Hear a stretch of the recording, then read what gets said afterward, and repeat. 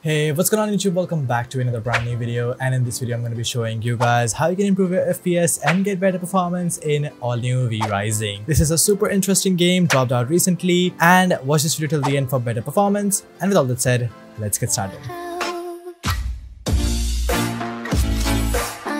Alright, step number 1 is the essential Windows settings, and for that open up settings on your PC, and once you're here go all the way down to gaming, open up game bar and turn this thing off. Game bar turned off will give you better FPS and better performance each time you load up your game. After that, go back to gaming, open up game mode and turn this thing on. I have counted this multiple times. Game mode turned on will always give you better FPS. Right beneath that you'll find graphic settings. Simply open it up, click on change default graphic settings, and right over here you'll find hardware accelerated GPU scheduling as well as optimizations for windowed games. Simply enable both of these settings since it will help you to utilize your GPU for gaming as well as reduce your input latency. After that, go back to graphics and then click on the browse button and add VRising in this list. Simply go to the install location of your game, open it up and add VRising.exe in this list. If it is already added, simply locate the application and then go over to options and then click on high performance and then click on save. Once that is done, search for storage sense on your PC, and once you're over here, scroll down and find storage sense. Simply enable it, and once you are here, make sure to click on keep Windows running smoothly by automatically cleaning up temporary system and app files, and then automatic user content cleanup, turn this thing on. Run storage sense every day, delete file in my recycle bins for 14 days, and in the download folder never. Once that is done, click on run storage sense now and let it do the job. Step number 2 is de-animating your windows, and for that simply search for adjust the appearance and performance of windows on your PC, then click on adjust for best performance, and over here click on show taskbar thumbnail previews, show thumbnails instead of icons as well as smooth edges of screen fonts. It will help you to reduce the animations in the windows, and it will make it look minimal and reduce the CPU usage due to these animations, ultimately giving you better FPS. Well, before moving ahead, I would like to introduce you all to GVGMall, a store which fulfills all your digital needs for games and gift cards in one place. GVGMall has a wide variety of digital keys for games and in-game currency for multiple vendors, which is legit, reliable and convenient. On the website, you can find a lot of categories where you can get Steam and Origin as well as PC game gift cards and genuine Windows activation key.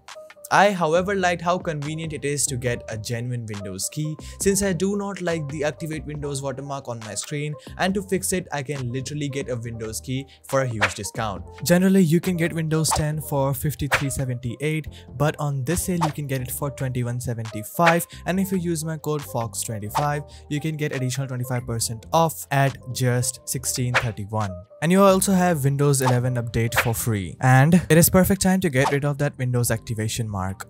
There are multiple payment methods which are convenient, and once you buy it, you will get an email within minutes, and using that code, you can activate your Windows in no time. So go check out GVGMall, links are in the description below. Next step is setting up virtual memory, which is right under the advanced settings in the performance options itself. Click on the virtual memory, click on change, and then deselect automatic manage paging file size, and then for the custom size set this thing to 1361, and for the maximum size set this thing to half of your total physical memory. And for that, search for system information on your PC, and once it opens up, install physical memory, you'll find it right over here. It is 32 GB for me, it could be different for you, so open up your calculator, multiply your installed physical memory with 1024 and it will give you your memory in megabytes. Simply divide this value by 2, and the value that you get over here is what you have to paste in the maximum size. Once that is done, simply click on set, click on OK, and this is how you optimally set your virtual memory for gaming. Next step is local group policy editor, and this is super important. Search for local group policy editor, and this will only work for people with Windows 10 or 11 Pro. So if you're a home user, you can skip this step. Once you are here, go to administrative templates, then click on Windows components, app privacy, and right over here you'll find let Windows apps run in the background. Simply open this thing up and make sure that this is set to enabled, and default for all applications is set to force deny. This will enable this policy and it will force deny all of the applications running in the background. Once that is done, close your local group policy editor Now let's move to the next step, that is disabling unwanted services. And for that, press Windows and R key together and then type in msconfig. Once this dialog box open up in front of you, go over to the services section, click on hide all Microsoft services and then deselect all unwanted services such as update service, browser update service, RGB and fan control service, printer services if you do not use it. And disabling these services will help you to ensure less number of processes are running in the background, so you'll get better performance in the games. Once that is done, simply click on OK. Make sure to be aware of which services you're disabling because it can be useful, such as VGC, which is required to play Valorant. Next step is creating a restore point, and this is super simple. Search for create a restore point on your PC, and once you're here, select your local disk C, click on create and name it VRising, just so you can remember it. I highly recommend you guys not to skip this step because it is really essential if you want to restore all of your settings back to normal without any data loss. Once that is done, simply click on close and close system properties. Next step is the VRising FPS Pack. I'll be leaving a link to this down in the description below. You can simply download it from there, or you can join my Discord server to download it. Over here, I have left in 4 simple folders. First one is the CPU priority, and in here you'll find AMD and Intel CPU priority. Now if you have an AMD CPU like me, you can double click and run the AMD CPU priority. However, if you have an Intel CPU, you can run the Intel CPU priority. This will help you to prioritize your CPU perfectly. Second folder is the VRising optimization, in which I have left a VRising high priority. You can simply double click to run this as well, and it will set the game priority to a higher level. Next is the RAM optimization, in which I have left a lot of presets according to your memory. Once again, I have 32 GB RAM, so I need to use 32 GB RAM registry. It could be different for you, so you can pick one from this list. However, if you don't like it, you can always reset it back to default. Last is the unwanted services, and this is completely optional. To get maximum FPS possible, I highly recommend you guys to disable all of these unwanted services on your PC, which will ultimately help you to gain extra FPS. Once again, if you want to revert any of them back to normal, you can always do this from the revert registry folder. Once the FPS pack is done, you can simply close it and drop into the game for the best in-game settings possible. Okay, so once you're in your game, press your escape key and then go over to options. Once you're here, go down to general settings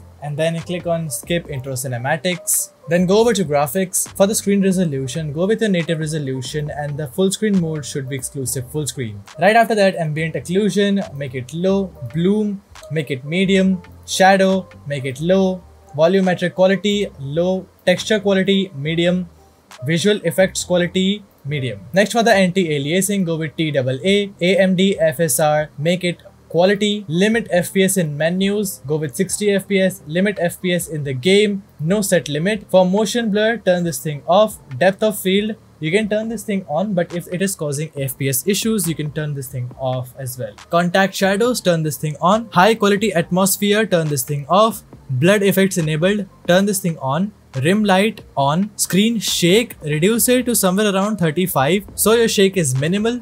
Cloth quality, go with medium. Cloth update rate, go with medium. Now your quality preset should be set to custom.